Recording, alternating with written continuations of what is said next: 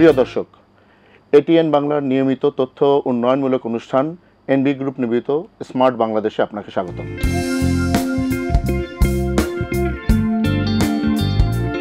Smart Bangladesh বিনির্মাণে রেলওয়ের যে ভূমিকা সে সম্পর্কে আলোচনায় আমাদের এ পর্বে সাজানো হয়েছে। আমাদের আজকের অতিথি হিসাবে উপস্থিত আছেন রেলওয়ের মাননীয় মহাপরিচালক প্রকৌশলী কামরুল আহসান স্যার। স্যার, আপনাকে স্বাগতম।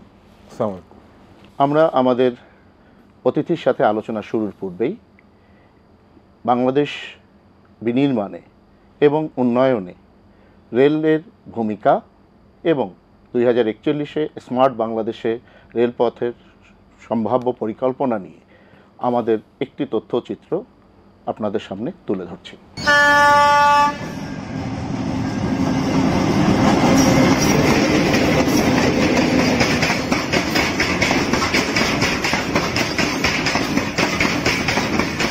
বাংলাদেশে সর্বপ্রথম রেলওয়ে স্টেশন স্থাপিত হয়েছিল 1862 সালের 15 নভেম্বর শিয়ালদহ থেকে কুষ্টিয়ার জগতী পর্যন্ত প্রায় 91 কিলোমিটার রেল লাইনটি চালু হওয়ার মাধ্যমে। পশ্চিমবঙ্গের রানাঘাট থেকে প্রায় 53.38 কিলোমিটার রেল লাইন স্থাপন করে এটি চালু হয়েছিল। 1862 থেকে 1941 সাল পর্যন্ত 79 বছর ধরে ইস্টার্ন বেঙ্গল রেলওয়ে পশ্চিমবঙ্গের সাথে বাংলাদেশের উত্তর পশ্চিম অংশ জুড়ে এবং পরবর্তীতে আসাম বেঙ্গল রেলওয়ে দেশের পূর্ব উত্তর দক্ষিণে এই রেলপথগুলো স্থাপিত করেছিল। 1947 সালে দেশ বিভাগের পর বর্ডার বন্ধ হয়ে গেলে শুরু হয় পূর্ব বাংলার অভ্যন্তরীণ রেল পরিবহন ব্যবস্থাপনা। দেশ বিভাগের পর পূর্ব বাংলা উত্তরাধিকার সূত্রে প্রাপ্ত হয় 2606.59 কিলোমিটার রেলপথ এবং তা ইস্টার্ন বেঙ্গল রেলওয়ে ইবিআর নামে পরিচিত থাকে। ইবিআর এর আওতায় প্রাপ্ত হয়েছিল মোট 500 মিটার ব্রডগেজ ও 2106.59 কিলোমিটার মিটার গেজ রেলপথ, যার ভেতরে যমুনা নদীর পশ্চিম পাশের অংশের দৈর্ঘ্য ছিল 1427 কিলোমিটার এবং যমুনা নদীর পূর্বাঞ্চল অংশের দৈর্ঘ্য ছিল 1279 কিলোমিটার। এছাড়া দক্ষিণাঞ্চলের রূপসা নদীর পূর্ব প্রান্তের 32 কিলোমিটার দৈর্ঘ্যের রূপসা বাগেরহাট ব্রডগেজ রেলপথ সেকশনটিতেও বাংলাদেশ রেলওয়ের তৃতীয় অংশ হিসাবে ধরা হয়ে থাকে। বাংলাদেশ সরকারের অধীনে দুটি রেল বিভাগ রয়েছে। একটি দেশের পশ্চিমাঞ্চল তথা রংপুর, রাজশাহী, খুলনা ও ফরিদপুর বিভাগ নিয়ে পরিচালিত হচ্ছে, অপরটি দেশের পূর্বাঞ্চল তথা সিলেট, চট্টগ্রাম, ঢাকা ও ময়মনসিংহ বিভাগ নিয়ে পরিচালিত হচ্ছে। ট্রেন পরিচালনার স্বার্থে বাংলাদেশ রেলওয়ের বিভিন্ন কার্যক্রম পরিদর্শন এবং রেলপথ পরিবহনের নিরাপত্তা নিশ্চিত করার জন্য বাংলাদেশ সরকার প্রথমে যোগাযোগ মন্ত্রণালয়ের অধীনেই পৃথক রেলপথ বিভাগ থেকেই রেলপথ ব্যবস্থাপনাটি পরিচালনা করত। কিন্তু 2011 সালের 4 ডিসেম্বর সরকার যোগাযোগ মন্ত্রণালয়কে ভেঙে নতুনভাবে রেলপথ মন্ত্রণালয় গঠন করে। মন্ত্রণালয়টির প্রথম দায়িত্বপ্রাপ্ত মন্ত্রী ছিলেন জনাব চিরঞ্জিত সেনগুপ্ত। এরপর 2012 সালে এই মন্ত্রণালয়ের দায়িত্ব পালন করেন জনাব মুজিবুল হক মুজিব। 2019 থেকে এই মন্ত্রণালয়ের দায়িত্বে রয়েছেন জনাব নুরুল ইসলাম সুজন এমপি। 2016 সালের তথ্য মতে বাংলাদেশ রেলওয়ের রেলপথের দৈর্ঘ্য ছিল মোট 2955.53 কিলোমিটার এবং এই পথে স্টেশন ও জংশন ছিল মোট 458টি। 1994 সাল থেকে কম্পিউটারাইজড আসন সংরক্ষণ ও টিকিটিং ব্যবস্থা চালু ছিল মোট 62টি স্টেশনে, যার মধ্যে পশ্চিমাঞ্চলে 27টি এবং পূর্বাঞ্চলে 35টি। 2012 সাল থেকে টিকিটিং সেবা চালু ছিল ঢাকা বিমানবন্দর, চট্টগ্রাম, রাজশাহী, সিলেট ও খুলনা সহ মোট 6টি স্টেশনে। দেশ জুড়ে মোট রেল সেতু সংখ্যা রয়েছে 3650টি এবং লেভেল ক্রসিং রয়েছে 1610টি। সারা দেশে চলাচলযোগ্য ট্রেন রয়েছে মোট 347টি। এর মধ্যে আন্তনগর ট্রেন 90টি, মেইল এক্সপ্রেস ও ডেমো ট্রেন 120টি এবং লোকাল ট্রেন 135টি। এই তথ্যগুলো 2016 সালের হলেও মাননীয় প্রধানমন্ত্রীর ঐকান্তিক ইচ্ছায় 2041 সালের মধ্যে স্মার্ট বাংলাদেশ করার লক্ষ্যে বাংলাদেশ রেলওয়ের প্রভূত উন্নয়ন প্রকল্পসমূহ হাতে নিয়েছে, যা আজ বাংলাদেশ রেলওয়ের মহাপরিচালক মহোদয়ের সঙ্গে আলাপচারিতার মাধ্যমে আমরা জানব। আমরা ভিডিও চিত্রটি দেখলাম 2041 স্মার্ট বাংলাদেশ বিনির্মাণে একটি মাইল ফলক হিসেবে যাচ্ছে এবং রেলপথ এবং রেলওয়ে একটি ভূমিকা আছে। এ সংক্রান্ত রেলওয়ের কি পরিকল্পনা সামনে আছে যা বাংলাদেশকে বহির্বিশ্বে আরও এক ধাপ এগিয়ে নিয়ে যাবে এবং বাংলাদেশের জনগণের উপকারে কাজে আসবে? বাংলাদেশ রেলওয়ে একটা বিভিন্ন বিভাগের সমন্বয়ে গঠিত একটা কারিগরি সংস্থা।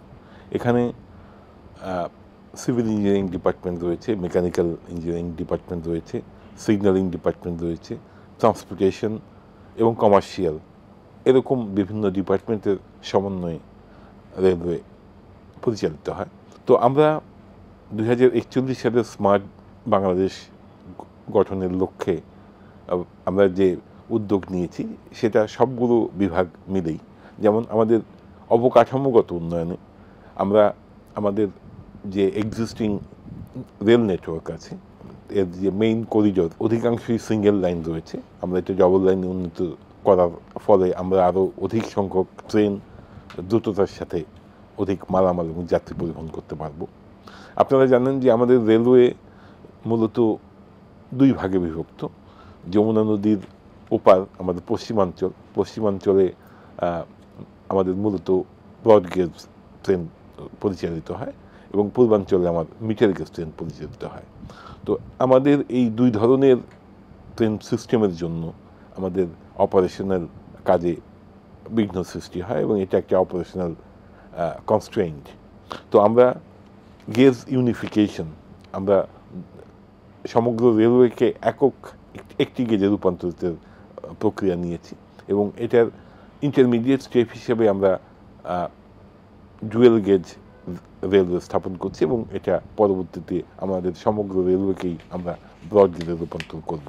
দক্ষ জনবল তৈরির ক্ষেত্রে আপনারা কনস্ট্রেইনগুলোকে ওভারকাম করে কিভাবে রেলকে লাভজনক এবং মানুষজনকে আরও সেবার আওতায় আনার পরিকল্পনা করছেন? আপনারা জানেন যে দীর্ঘদিন রেলওয়ে ছিল অবহেলিত এবং মাননীয় প্রধানমন্ত্রী শেখ হাসিনা ওনার উদ্যোগেই আমরা আমাদের রেলের এই উন্নয়ন, উনি যখন দ্বিতীয়বার ক্ষমতায় আসতেন 2008 সালে, তখন আমাদের যে রেলওয়ের বাজেট ছিল এখন সে বাজেট তার চেয়ে অনেক গুণ বেড়ে গেছে। তো মাননীয় প্রধানমন্ত্রীর একান্ত উদ্যোগী রেলওয়ে উন্নয়নের মুখ দেখেছে। আমাদের বর্তমানে 47,000 মঞ্জুরিকৃত পদের এগেনস্টে এখন মাত্র 26,000 জনবল কর্মরত রয়েছে এবং এই 26,000-এর মধ্যে আমরা 4,000 জনবল কিছুদিন আগে আমরা নিয়োগ দিয়েছি। আমাদের যে জনবলের এই স্বল্পতার জন্য কিন্তু আমাদের প্রশিক্ষণ কার্যক্রমও ব্যাহত ছিল। আমরা এখন জনবল নিয়োগ দিচ্ছি এবং জনবলকে যথাযথ প্রশিক্ষণের ব্যবস্থা করেছি। আগে বাংলাদেশ রেলওয়েতে কোনো আইটি ডিপার্টমেন্ট ছিল না, আমরা একটা আইটি ডিপার্টমেন্ট খুলেছি। এখানে আমাদের যত রকম ডিজিটালাইজেশনের টেকনিক্যাল সাপোর্ট প্রয়োজন সে আইটি ডিপার্টমেন্ট সেটা আমাদের দিতে পারবে। এ প্রসঙ্গে আপনারা হয়তো খেয়াল করবেন যে আমরা আমাদের টিকিটিং সিস্টেম এখন অনলাইনে করেছি এবং বিগত 2টি ঈদে আমাদের 100% টিকিট আমরা অনলাইনে প্রদানের মাধ্যমে যাত্রীদের আস্থা অর্জন করতে সক্ষম হয়েছে। যাত্রী সেবার টিকেটিং ম্যানেজমেন্টের যে জায়গাটুক এবং যাত্রী সেবার মানকে আরও কাঙ্ক্ষিত পর্যায়ে পৌঁছানোর জন্য এরকম কোনো পরিকল্পনা আপনারা কি যাত্রীদের তাদের আস্থা অর্জনের জন্য আরও শুরু করার কোনো উদ্যোগ গ্রহণ করছেন কিনা? আমরা চাহিদা অনুযায়ী পর্যাপ্ত আমাদের ট্রেন পরিচালনার সক্ষমতা এখনও নেই। এজন্য দীর্ঘ লাইন ধরে যাত্রীরা দীর্ঘক্ষণ দাঁড়িয়ে টিকিট কাটতো, এখন সে সিস্টেম নাই, এখন অনলাইনে টিকিটিংয়ের ব্যবস্থা করেছি। আমরা প্রতিটা স্টেশনে আগে প্ল্যাটফর্মগুলো নিচু ছিল, প্ল্যাটফর্মগুলো উঁচু করেছি যাতে যাত্রীরা সহজেই ট্রেনে উঠতে পারেন।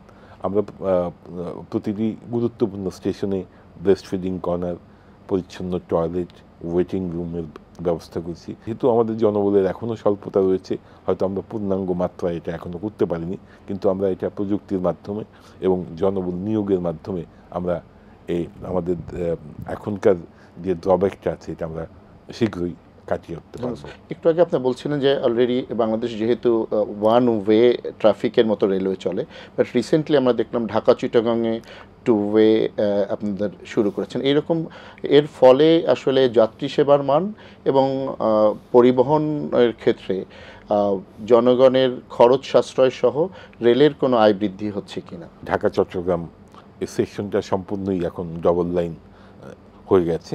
তো এটা ডবল লাইন হয়ে যাওয়ার ফলে আমাদের ট্রেনের যে প্রথম যে উপকারটা হবে যে আমরা এই সেকশনে যতগুলো ট্রেন চালাতে পারতাম এর চেয়ে এখন দ্বিগুণেরও বেশি ট্রেন চালাতে পারবো, আমাদের দ্বিগুণেরও বেশি ট্রেন চালাতে পারবো।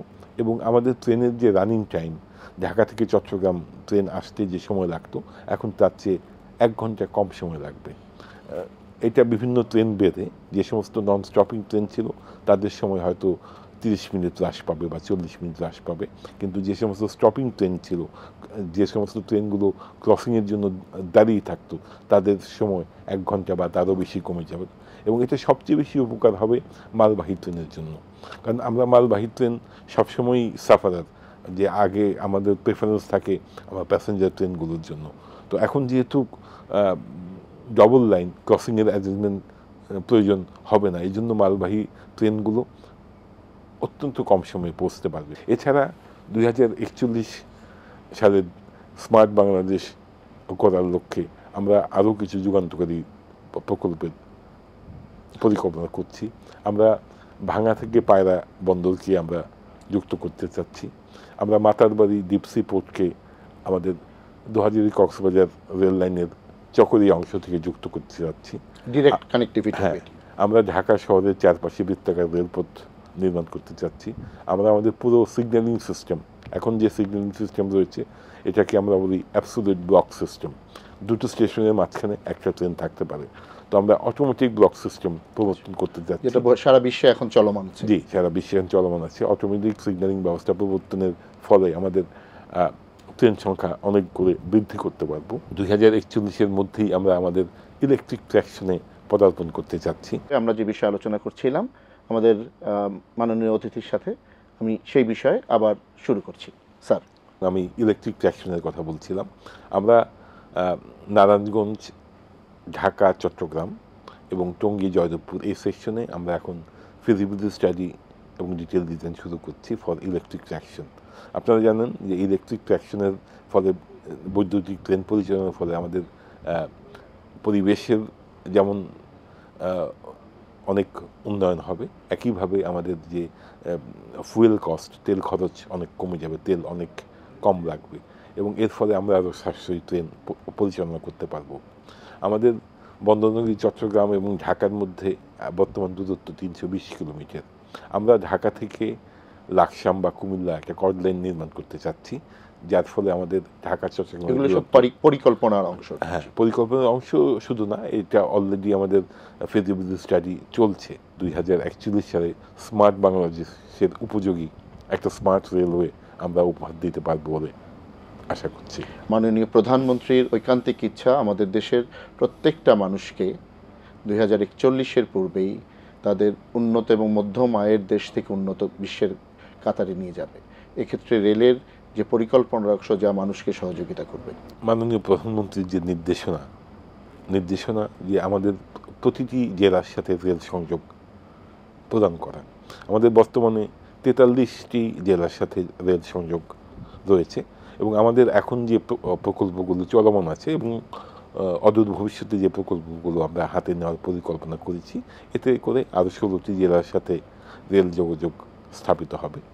তো এই যে রেল যোগাযোগ স্থাপনের মাধ্যমে আমাদের ব্যবসা বাণিজ্যের প্রসার ঘটবে এবং আপনারা জানেন যে রেলকে কেন্দ্র করে ব্যবসা প্রতিষ্ঠান শিল্পায়ন হয়, এতে করে মানুষের কর্মসংস্থান বাড়বে, মানুষ সহজে সুলভে যাতায়াত করতে পারবে, কম সময়ে যাতায়াত করতে পারবে এবং স্বল্প খরচে অধিক মালামাল পরিবহন করতে পারবে। একটা ব্যবসা বান্ধব পরিবেশ সৃষ্টি হবে এবং এতে দেশের উন্নয়নে এবং মানুষের উপকারে এটা বহু কাজে লাগবে। কর্মসংস্থানের সৃষ্টি হবে একদিকে, দারিদ্র্য হ্রাস পাবে। বাংলাদেশ রেলওয়ের এখন যে ক্রমবর্ধমান নেটওয়ার্কগুলো তৈরি হচ্ছে, তো এর ম্যাক্সিমামই তো আমরা মূলত ইম্পোর্ট নির্ভর করে, বগি থেকে শুরু করে, ইঞ্জিন থেকে শুরু করে। সো আমাদের তো এখানে কিছু ওয়ার্কশপ এবং কারখানা আছে। সো আপনার এই কর্মকালীন সময়, কারণ আমরা যতটুকু জানি আপনি একজন মানুষ, আপনি 10ম BCS-এর পরে পর্যন্ত রেলের এই মহাপরিচালকের দায়িত্ব নিয়েছেন। আপনি একেবারে পরিচ্ছন্ন একজন মানুষ হিসেবে সকল মহলে পরিচিত এবং রেলের সমস্ত দুর্নামগুলো কাটিয়ে উঠে এবং প্রধানমন্ত্রী ঐকান্তিক ইচ্ছার প্রতিফলন ঘটিয়ে যে করছেন। সো এই আমদানি নির্ভরতা কমানোর জন্য আপনাদের পক্ষ থেকে এরকম কোনো উদ্যোগের কোনো কিছু করছেন কিনা? যে সমস্ত ম্যাটেরিয়ালস লাগে, যেমন পাথর, পাথর আমাদের দেশে নাই, এটা আমাদের আমদানি ইম্পোর্ট করতে হবে। তবে আমাদের যে রেলওয়ে কোচ এবং ইঞ্জিন, আমরা যেটা করছি, আমরা চেষ্টা করছি যে এদের যে স্পেয়ার পার্টস আমরা দেশীয় ছোট ছোট শিল্প কারখানা বিসিকের মাধ্যমে গড়ে উঠেছে, এদের দিয়ে আমরা যত দূর সম্ভব স্পেয়ার পার্টস এদের দিয়ে তৈরি করে আমরা দেশীয় ইয়েতে ব্যবহার করার চেষ্টা করছি। আমরা শীঘ্রই সৈয়দপুরে একটা মেলার আয়োজন করব, যেখানে দেশীয় প্রতিষ্ঠানগুলো তাদের আমাদের রেলে ব্যবহৃত যে ক্ষুদ্র যন্ত্রাংশ এগুলির প্রদর্শনী করবে এবং এটা আমরা আমরাও তাদের কাছে এক্সপ্রেস করব যে এই জিনিসগুলো তোমরা আমাদের জন্য তৈরি করে দিতে পারো কিনা। সব হতে পারবে না। আমরা আমাদের সৈয়দপুর ওয়ার্কশপকে আধুনিকায়ন করছি এবং পাশাপাশি সৈয়দপুরে যাতে আমরা ক্যারেজ যাত্রাবাহী কোচ বানাতে পারি সেজন্য আমরা একটা প্রকল্প নিয়েছি। 5 বছরের মধ্যে এর একটা সুফল দেখতে পারবো বলে আশা করছি। আমরা আশা করছি আগামী 5-6 বছরের মধ্যে আমরা এটার সুফল দেখতে পারবো। এছাড়াও আমরা এখন যে আমরা লোকোমোটিভগুলি ক্রয় করছি, এটা আমরা যেটা করেছি যে কিছু লোকোমোটিভ সম্পূর্ণ প্রিপেয়ার্ড হয়ে বাংলাদেশে আসতেছে এবং কিছু লোকোমোটিভ আমরা এখানে লোকালি বিভিন্ন জিনিস নিয়ে এসে অ্যাসেম্বল করছি, যাতে আমাদের যারা কাজ করছে তারা এই প্রযুক্তির সাথে পরিচিত হয়। অতি সম্প্রতি আমাদের মহামান্য রাষ্ট্রপতি মহোদয় তার পাবনা সফরকালীন সময়ে পাবনা টু ঢাকা ডিরেক্ট একটি সার্ভিসের ঘোষণা দিয়েছেন, যা এই সেপ্টেম্বরেই শুরু হওয়ার কথা। সে প্রসঙ্গে আপনাদের কতটুক প্রস্তুতি হয়েছে বা কোন রুট কিভাবে করছে? আমরা বিভিন্ন গেজেট দেখছি, বিভিন্নখান থেকে বিভিন্ন ইনফরমেশন দেখছি, যদি আমরা আপনার কাছে জানতাম।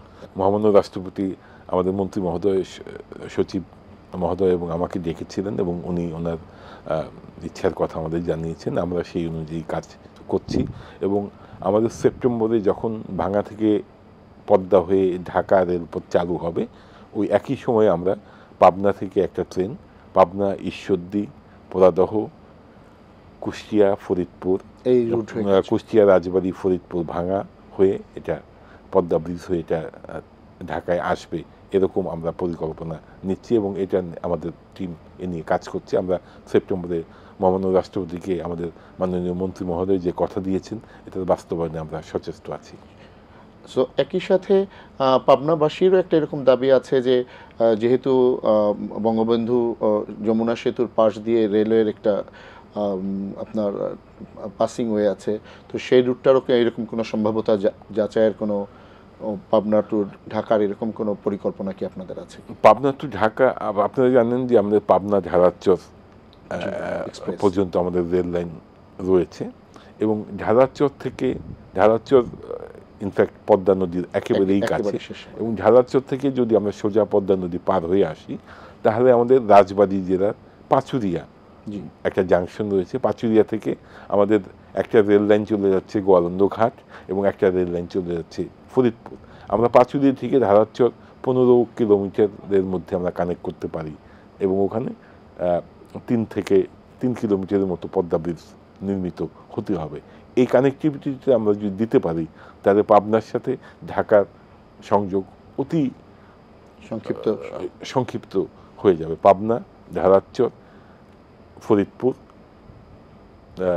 ভাঙা, পদ্মা ব্রিজ হয়ে ঢাকা। সো তার মানে আমাদের সামনে যে রেলের কাজগুলো হচ্ছে তা বেসিক্যালি শুধু দেশের মধ্যে নয়, এটা আন্তদেশীয় একটি নেটওয়ার্কের যে প্রক্রিয়া এবং বাংলাদেশকে বহির্বিশ্বের সাথে কানেক্টিভিটির একটা বড় ভূমিকা পালন করবে। রেলওয়ে এর আমাদের চারপাশে আমাদের অবিভক্ত ভারতে 8টি কানেক্টিভিটি ছিল। বর্তমানে আমরা 5টি কানেক্টিভিটি পুনরায় চালু করেছি। এগুলো হচ্ছে বেনাপুর, পত্রপুর, দর্শনা, গেদে, বিরল, রাধিকাপুর, রোহনপুর, সিঙ্গাবাদ এবং চিলাহাটি, হলদেবাড়ি। এছাড়াও আমাদের বাকি 2টি কুলাউড়া, শাহবাজপুর এবং আখাউড়া, আগরতলা, এই কানেক্টিভিটিও আমাদের প্রকল্পের কাজ চলছে। এবং এইগুলো ছাড়াও আমরা বুড়িমারি চ্যাংরাবান্ধা এবং ফেনী বিলোনিয়া এবং লালমনিরহাট মোগলহাট গীতলদহ এই কানেক্টিভিটিগুলো পুনরায় চালু করার জন্য চেষ্টা করছি। অলরেডি আমাদের সমীক্ষা চলছে। আমাদের মায়ানমারের সাথে কানেক্টিভিটির জন্য আমরা দোহাজারি কক্সবাজার প্রজেক্ট থেকে রামু থেকে গুন্দুম পর্যন্ত কানেক্টিভিটির জন্য আমাদের প্রকল্প গ্রহণ করা আছে। তো এই সমস্ত প্রকল্প বাস্তবায়িত হলে আমরা ভারতের সাথে এবং ভুটান, নেপাল এবং যদি মায়ানমারের সাথে আমরা গুন্দুমের কানেক্টিভিটি করি তাহলে আমাদের আন্তদেশীয় যোগাযোগের ক্ষেত্রে একটা বিরাট অগ্রগতি সাধিত হবে। আমরা আপনার সাথে আলোচনায় আজকে এই রেলের মহাযজ্ঞের একটি কিয়দাংশ জানতে পারলাম এবং আমাদের বিশ্বাস যে আমাদের দর্শকরা তাদের অনেক অজানা বিষয় আপনার মাধ্যমে জানতে পারল। এবং মাননীয় প্রধানমন্ত্রী 2041 সালে যে স্মার্ট বাংলাদেশ গড়তে চায়, সো সেক্ষেত্রে রেলের যে ভূমিকা এবং আপনাদের যে দক্ষ জনবল সহ পরিবেশের সাথে তৈরি এবং স্পেশালি যে আইটির ক্ষেত্রে আমাদের মাননীয় প্রধানমন্ত্রীর উপদেষ্টা সো সজীব ওয়াজেদ জয় মহোদয়ের যে রেলের একটা ভূমিকা আইটিতে থাকে, তো সেই ক্ষেত্রে আপনারা অগ্রগণ্য ভূমিকা পালন করছেন এবং এক্ষেত্রে আরও কোনো পরিকল্পনা আছে কিনা আপনাদের? আমরা ভারত থেকে কিছু প্রযুক্তি নিয়ে এসেছি, কারণ ভারতীয় রেলওয়ে এবং আমাদের রেলওয়ে সিমিলার।